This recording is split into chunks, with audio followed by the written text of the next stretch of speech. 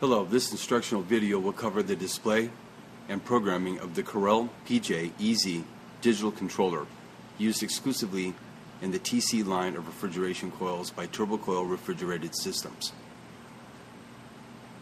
On the display will be the display cabinet temperature, as you see here in this part of the video.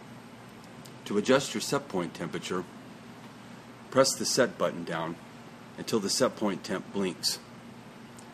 Using the up and down arrows, adjust your set point temperature to the desired set point.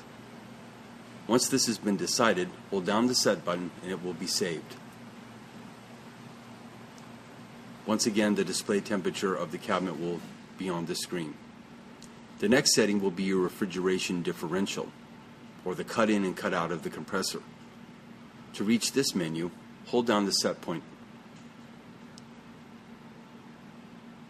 until the P5 is displayed. Once the P5 is displayed, using the up arrow one time, go to RD or refrigeration differential. Hit the set button and the parameter screen will begin to blink. Once again, this will be your cut in, cut out variable. Using the up and down keys once again, you can set this in the 10th of a degree.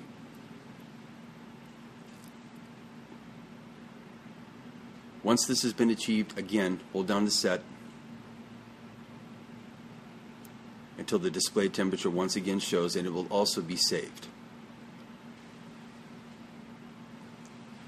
The next 6 points will be defrost.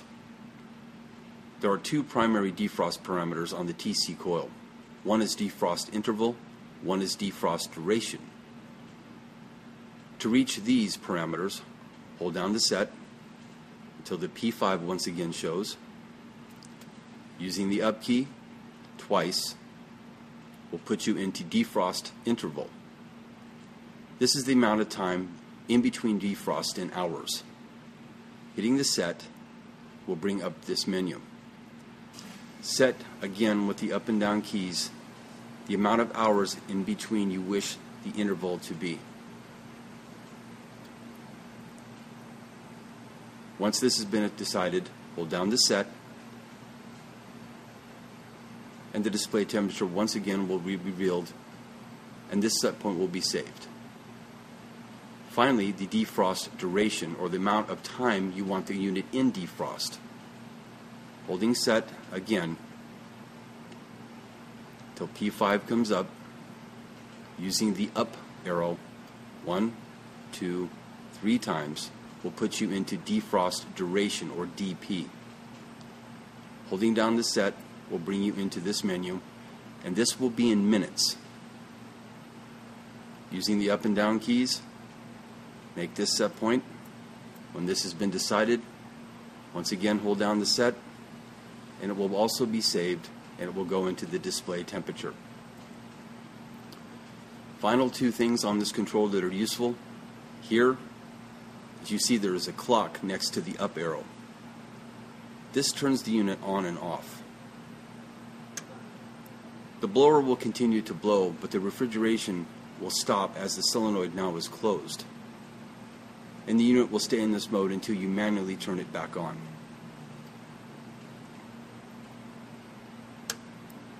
The final feature, on the lower arrow with the snowflake next to it, this is manual defrost. Putting the unit in this mode will put it in a manual defrost for the amount of minutes that you had set it for in the defrost duration program. This can be useful if the unit is iced up or you need to do other things while it's de-icing. You can put it in this mode and it will automatically return to normal refrigeration after the duration process has been completed.